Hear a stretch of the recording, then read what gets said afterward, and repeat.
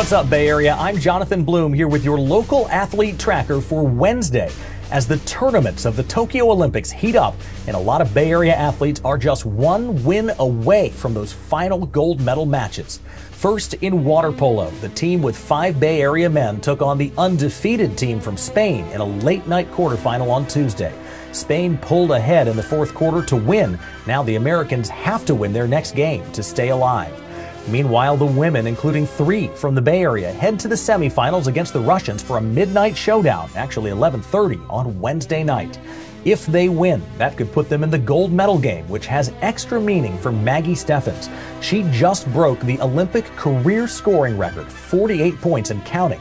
And it was watching her older sister lose that final game in 2008 that galvanized her to become a gold medalist herself. Watching the heartbreak of that gold medal game kind of fueled my fire as well. You know, I'll never forget, my dad and I were next to each other after that game, and we looked at each other and it was kind of like, all right, like, now it's your turn. In volleyball, the journey is over for the men, eliminated early for the first time since 2000. The women, including Stanford grad Feluca Akinradawo, were favored to win going into a quarterfinal against the Dominican Republic late Tuesday night, and they pulled it off 3-0.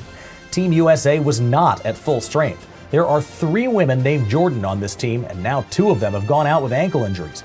But Feluca's done this before. She's a 3-time Olympian. She told USA Volleyball she's asking her teammates to trust each other and said, "We know our good is good enough." They now advance to the semifinals later this week. Baseball also played the Dominican Republic on Tuesday, with Giants pitcher Scott Kazmir taking the mound for the first time in these Olympics. He helped earn the Americans a 3-1 victory. Now, this was win or go home for Team USA, and with the win, the gold medal dream stays alive. The Dominicans will play for bronze, while the Americans advance to the semifinals. In basketball, Team USA heads into a tough semifinal matchup. After a rocky start to the games, the team with Draymond Green and Damian Lillard will face off with the undefeated Australians for a primetime game Wednesday at 9:15. The winner of that game will go on to play for the gold.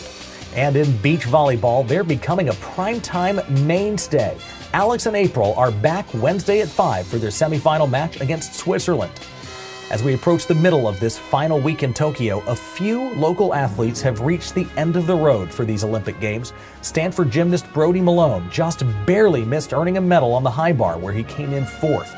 And the artistic swimming duo of Alvarez and Schroeder almost made it. They placed 13th in the qualifying round. Only the top 12 advanced to the finals. But a medal could be in the cards for Stanford runner Grant Fisher. There he is, right near the front of the pack. Early Tuesday morning, he finished 8th in the men's 5K, and that's good enough. He qualified to compete in the finals on Friday. The games are getting into high gear, and we are here for it. Check out our local athlete tracker blog for all the latest as the Bay Area's long road to Olympic glory rounds the final bend in Tokyo.